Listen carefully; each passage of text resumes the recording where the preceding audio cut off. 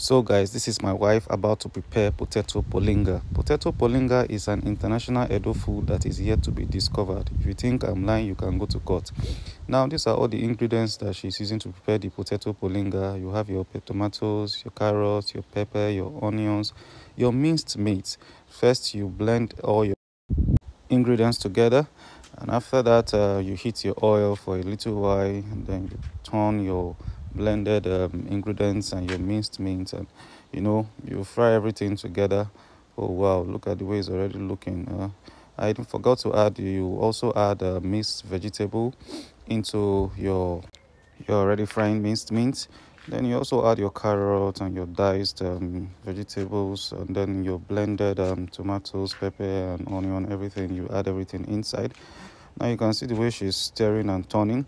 And now this time she's adding the potato polinga.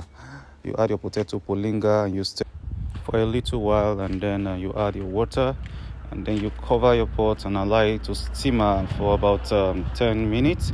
Now this is the reason why we call it potato polinga, because at the end of the day it must get burnt. If it doesn't get burnt, it is not potato polinga.